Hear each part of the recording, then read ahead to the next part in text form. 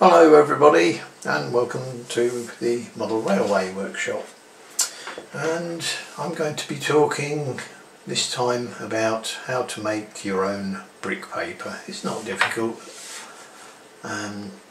First of all, you have to download some images off the internet of some brick walls. Copyright, well, these are copyright free. I forget what they call it now, royalty free, that's it. They've got some graffiti on there, look, that's strange. Anyway, you can download these images. I mean, what it means by royalty free is there's no copyright on them.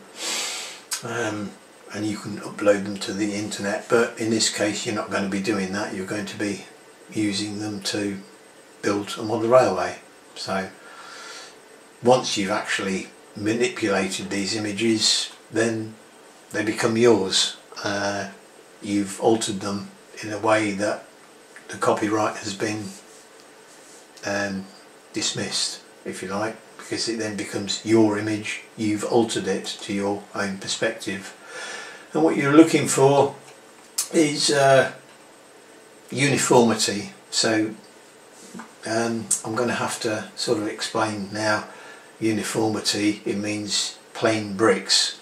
So that's no good, because what you're going to try and do is shrink it down to such a size. You're going to put it in a document and you're going to copy this and paste it next to it, which means you're going to get this brick in this image and it's going to spoil the whole sheet. I'll show you what I mean in a minute. So you can download all sorts of stuff, stone walls, and just type in to your browser, I don't know, brick walls, photos of brick walls, brick wall images, brick wall textures. There's a texture there, that's a really nice one. I like that one a lot, I've used that one. Brick paper, there's another brick texture there. It's what do you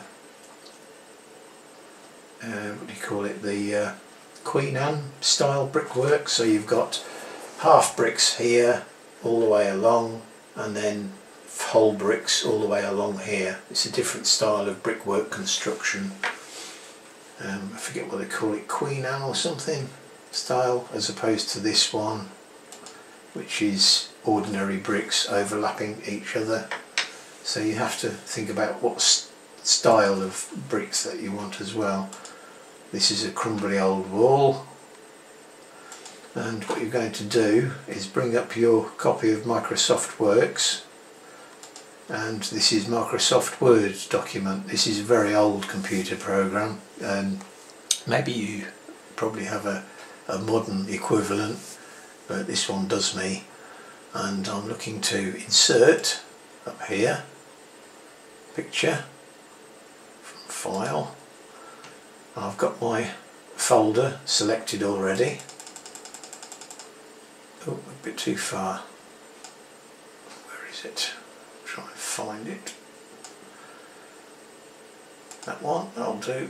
This is an example, and you have a massive photo of a brick wall, and they are well out of scale. So what do? We move the image to the corner, and to keep it in perspective, you can't just grab it like that and move it up, otherwise you shrink the width of the bricks, and that way as well, it goes the other way. That's no good, you don't want that. So to keep the perspective, oh, a bit too far there, keep the perspective. Where's the old brick? There it is. Bring it back up again, and we'll move it up to there. So I want that in the right place. Along the top there, you see, you have a ruler along these word processors, centimetres, which is really very handy for us modelers. The first thing I do is I shrink it down to 1/4 of the size, which is there, in the middle, and then I take a look at this brick here along the top, and that is about 1 centimetre, which is just a little bit too big, because 1 centimetre is actually 18 inches, and you don't have 18-inch bricks, do you? So we'll shrink it down a bit smaller and have another look. And now that is, that brick there is around about 1/2 centimetre, so that's okay. That's 6 millimeters, which is around about, in O gauge, 6 millimeters, it's about 10 inches. Bricks are 8 inches, 240 millimeter. So yeah, that's perfectly acceptable. It's a little bit oversized, but if you want to shrink it a little bit, you can do. Make it a bit smaller. So now we have brick which is exactly, where is it? It's about 1/3 of a centimetre, so that's acceptable. And now you click on copy and paste, and you drag it across, and again, and it takes a little while. Pretty sure there are some word processor experts who are swearing, what are you doing? You've just copied the whole lot now. Which I have done before, but I can't remember how to do it now, so sorry word processor experts. I'm not an expert at word processing, but I'm an expert at modelling. And I'm pretty sure you can actually copy it all now and just copy the whole block all the way down. Just copy all this block and copy it all the way down, so you're reducing the amount of work. But what I mean by uniformity, as you can see here, there are some bricks missing out of the wall, and here as well, and that's no good. We don't want that, do we? So you can pretty much do it in the same way. No, don't want to save that. No, don't want to save that. You can pretty much, where is it, that one? You can pretty much do it in the same way. Another thing is, you need to have a picture like this which has got lots of bricks on it, so the bigger the photograph of the brick wall, the better. Piddly little things like this aren't really going to be a lot of good to you, because you're going to be copying and pasting more. You're going to get things like this brick here, which is just a concrete filling in. You're going to get bits of moss as well, and you really need to look hard for a proper photo of a brick wall. So what you need to do is find that picture that you want, and then you can copy and paste. Click on full page, which tells you that is actually the size of an A4 sheet of paper. So now you can take your real ruler and you can measure them to make sure you've done it properly. I did. And there we are, there's another one. That's quite a nice one. That's a bit too orangey really. You can change the colour if you want by using a editor. That's another one that I've done. As you can see, the block is quite small, but anyway, it's uniform like I said. Let's have a look at the full page. It doesn't look too bad really. You can just about see there where it's staggered a little tiny bit, but anyway, that's how you do it. That's how you make your brick walls.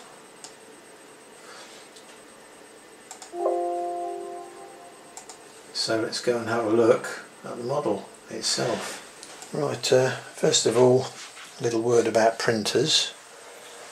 I don't know whether you've got a bubble jet printer or a laser jet printer. The bubble jet is the liquid ink type, and the laser jet is the powder on an electrostatically charged drum, which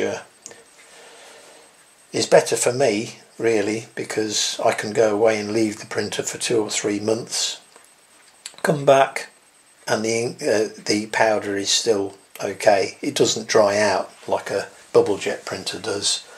I had a bubble jet, I had 2 or 3 bubble jets in years gone by, and I've printed out a couple of sheets, come back to it 3 months later, the ink is dried up, and it's cost me an absolute fortune to print out 2 pieces of paper. So I decided on a LaserJet because it's better for me. And here we have the first sheet, far enough away, yep. And as you can see, what I was saying about uniformity, you can see some stripes here. How you overcome that when you have a problem like that, I will show you in a moment. But it's a nice texture. It's an old wall, and it's been painted white, and it's peeled off after time. It's a nice brick paper, and here is an even nicer brick paper, and as you can see the shadows under the bricks. We'll have a close-up in a minute of the house that I've built, and it's really nice and uniform, and it didn't cost me a penny apart from the LaserJet ink powder. It was really cheap as chips. I mean, when you have your printer, you know, you can print out all sorts of sheets with a LaserJet, and you can print out hundreds and hundreds and hundreds and hundreds and hundreds of sheets of brick paper or whatever you want. Show you something else I've done, what I've been doing here.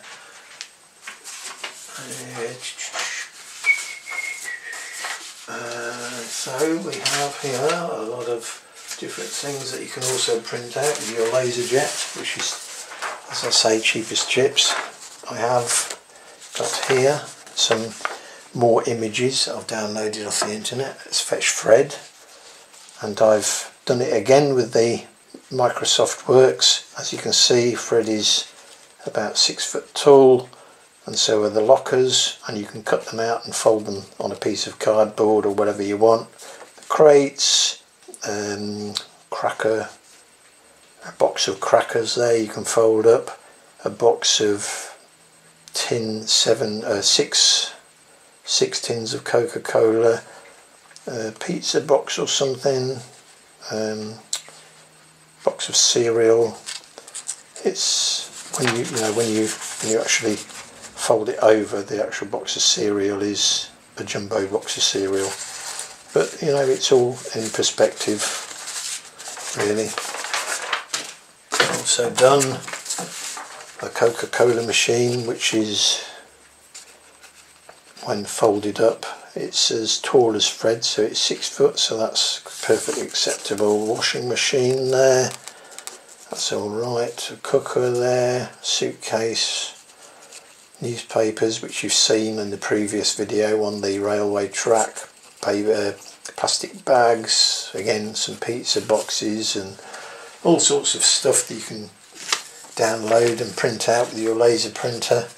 I say it doesn't cost anything at all. I've got some windows here which you'll see in a minute, the factory, and I've also printed out some pieces of wood as well, some sheets of plywood, and these are, in actual fact, I measured them to about 8 foot by 4 foot sheets, and I'm going to use those in a sort of a yard or a mill or something like that, just sort of laying about on the layout, and I think they'll look pretty good really, next to a lorry or a van being loaded up, you know, maybe demolishing a house or something, or yeah, it's quite a nice idea. So you can print out all sorts of stuff and print it out on your printer.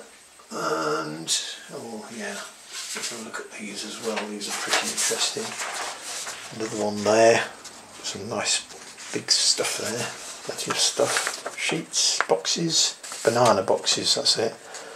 Some more boxes there. You can fold these up, you can put them on platform and all that sort of stuff, and lots of details.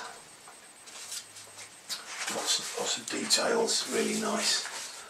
I've got over here, I've got tons of stuff, absolutely tons. Hasn't cost me anything at all. We've got a carpet there, some privacy screens, some I did earlier with some stop signs for the railway, some more newspapers there, I've got some signs I've printed off, I've got some more signs I've got there to print off, and oh dear, this list is endless. Anyway, I don't want to keep rabbiting on like an old woman. I want to actually show you now the building itself. So I'll come back to that factory in a minute. Okay, so that is the brick paper applied to the row of terraces. Let me first of all show you a quick photo. Get ready to pause the video and take a look at its construction method. Here we go.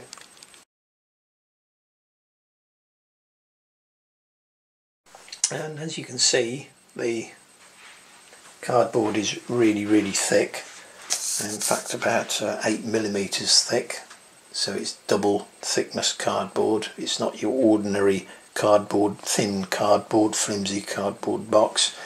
And in fact, inside the building itself, it is a, as you know, a way of hiding the storage yards. And as you can see, it is really thick cardboard, and the construction method is really strong, so it's not going to warp or bend or anything like that. And it's really easy to put back in place and hide the storage yard. And as you see in the photo, you cut out your window shapes first and carve all these windowsill slots out. It's really important that you do that, otherwise you're going to be cutting into your brick paper and cardboard, and it's going to mess your brick paper up, and also your lintels as well.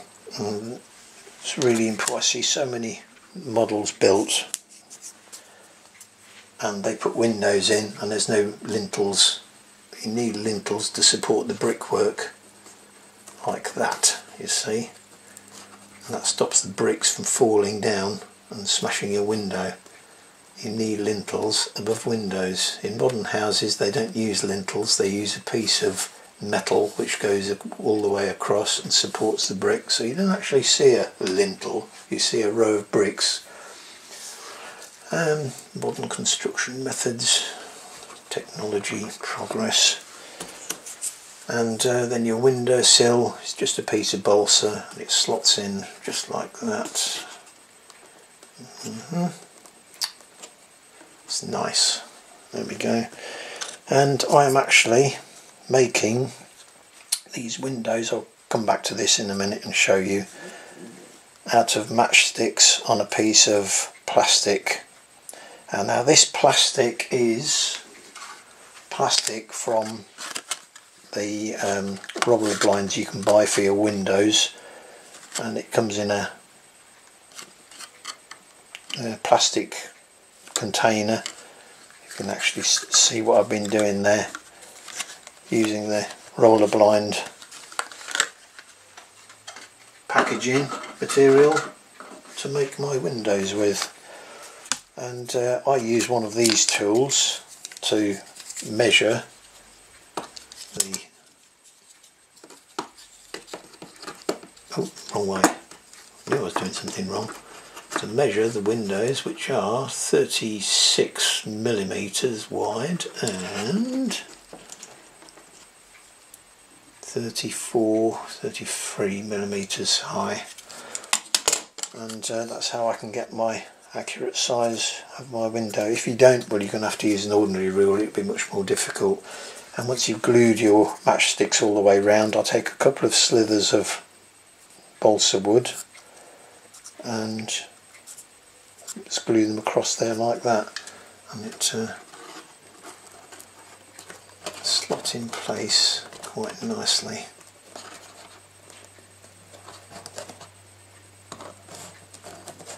Just has to be exactly right, just so that you can, a little bit difficult to get in, but it is nice and tight, and you can put a spot of glue in from behind. And as you can see, that is a little bit more modern house than the one on the left. And the type of glue that I use is, where's the camera? Loctite all-purpose adhesive for that job. And there's the older house with the sash windows. If it'll focus in. No, it's not going to focus in. That's it. Sorry about that. I put a little blind in that one. As far as small details are concerned, the actual door handle itself is its household dressmaker's pen, and snipped in half, well, snipped around about 5mm I would think, and pushed into the balsa wood. It's quite a reasonable size, and obviously the house number is done in very much the same way as printing out the brick paper. Shrink it down to size. I've got a bit of a roller blind there for this house. Yeah, nice older type sash windows there. Put some kind of electrical cable going up to the loft. Maybe they've got some kind of gadget in the loft there or something, just a bit of detail. Right, little quick go on the roof there. As you can see, it's very nice. It was hard work, I can tell you. Anybody have what's that?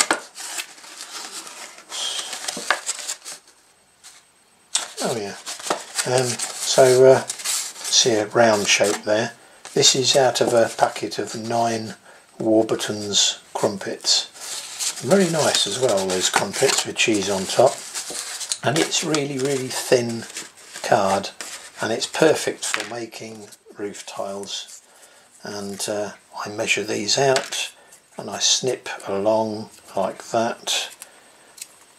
And what I do is I glue a strip, well, I soak it in water first to make it nice and flimsy and easy to manipulate, because you glue it on there and it sticks up like that, and you have to push it back down again. If you put it with water, it's nice and flimsy. It will stick to the frame much easier.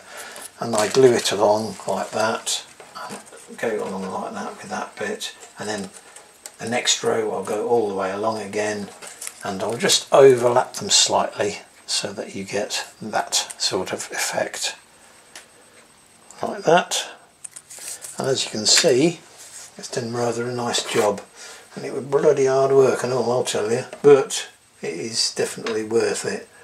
Now, I haven't painted it black as you might think. I've actually painted it dark grey, but it's had about 7 or 8 coats. I started off with some emulsion, house emulsion, grey, light grey, and I went over it with poster paint, mainly because the PVA glue that I painted over it to seal it all in wouldn't accept the poster paint, because poster paint is water based. I know emulsion paint is water based, but it's a completely different chemical structure than poster paint, and the poster paint wouldn't stick. So I primed it with light grey primer, and then I went over it with several different shades of poster paint, making it darker and darker as I went, and it ended up being streaky.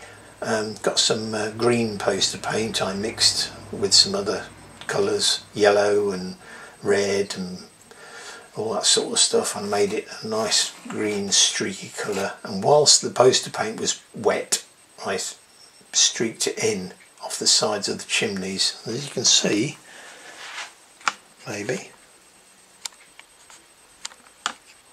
don't know whether you can see that in the video, but it's come to a nice effect there. Have a look along there. There we are, that's a much better view. See how it's all nice and streaky. Just keep stroking the brush down and you get it a nice effect. It's semi-shiny, it's semi-matte, because slate roofs are semi-matte and they do have green streaks down them, but moss doesn't grow on slate roofs. It'll grow on modern roofs because it's got something rough to stick to, and believe me, I know there's loads of moss on my roof.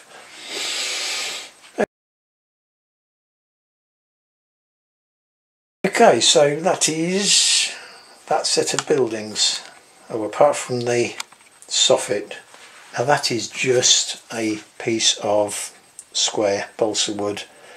I would recommend anyone buy a massive pack, multi-pack of balsa wood. I've got all sorts of different sizes of balsa. I've got really thin sheets like that. I've got loads and loads. Multi-pack, balsa pack is what you want. I've got enough balsa to keep me going for 20 years.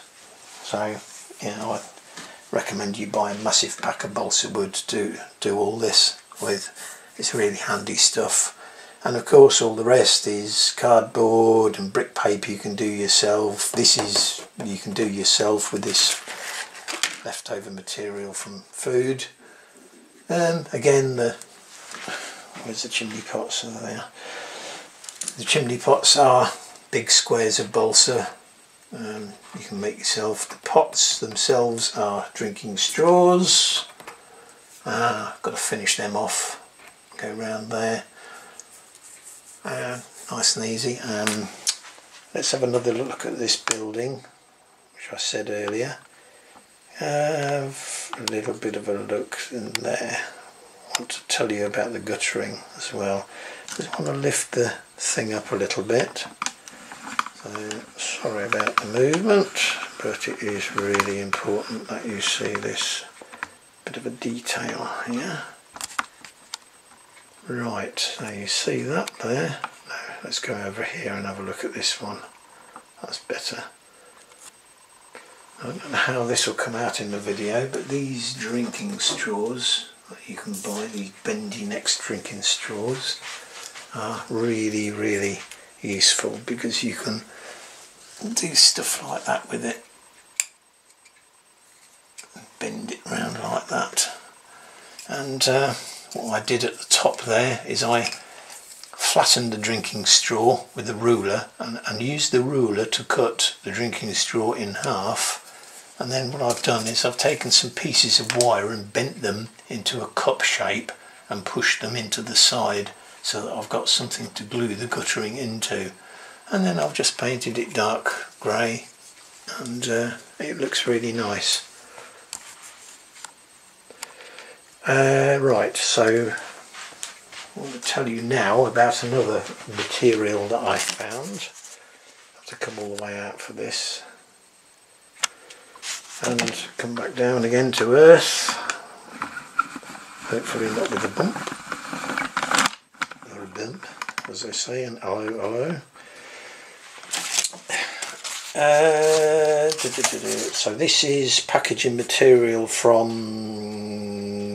apple turnovers. So you have 4 triangle apple turnovers in here, and that packaging cardboard comes in really, really handy for corrugated tin, corrugated asbestos or modern corrugate if you want to call it that, and it is with the ruler. The actual perforations measure, let's just get that across, lift the ruler up, that's it, say about 4 inches. That is a scale rule, a model maker's scale rule. 7mm to the foot, so as you can see that is around about 4 inches, so they are 4 inches those corrugates, which is about to scale. There's the windows I printed out, look, balsa wood frame and sills, and I've layered the corrugates first on top of the brick, and then I put another layer on top so they overlap. Did the same with the roof as well, started at the bottom and worked my way up, and I thought, well, you know, I'm not going to go to all the trouble of sticking on individual 8x4 sheets. What I'm going to do is have a go at painting them individually, and that's what I did. All of these as well, they're all painted individually, wait for one to dry, go on to the next one. I've got 3 different colours, as you can see here, and it makes it look a little bit, you know, like there's separate panels all the way along, and also on the roof 3 different coloured greys. When it was all dry, I just dribbled a little bit of green and black here and there, and made a nice job. Obviously these signs as well are done in very much the same way, and there you go. That's about it really. I've got some string here as well. Uses paint it black and uses electrical cable up to some kind of junction box. And right, let's have another little look down here before the camera runs out of power. This is quite a long video, sorry to say. Where are we? I want all the bits over here. I'll lift it up a bit as well. Right, there, like that. So, where's all the other stuff? There it is. As you've already seen, balsa wood sill, lintel, and you've seen the window.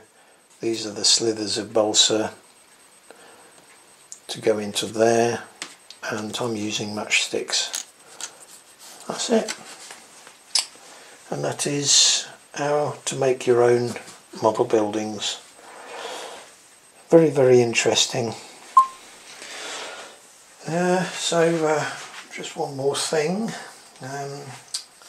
Not everybody has a lot of time to do this sort of thing. Maybe they have kids or something like that.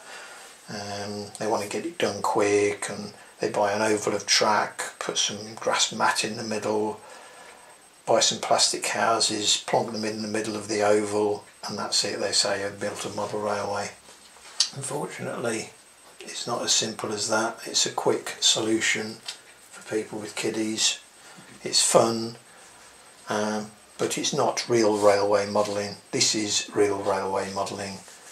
Buying the track, cutting it up to the right size, nailing it down, overcoming the problems of electrical power supply with the points, wiring the points up properly, building your locomotive kits, building your wagon kits, building your coach kits, and building houses from kits or from scratch. You know, that, as far as I'm concerned, is real railway modelling. And it is much more enjoyable than buying it out of the shop and costing a fortune. So I hope you've enjoyed it. I hope it's been of some help, and cheerio for now. Bye bye.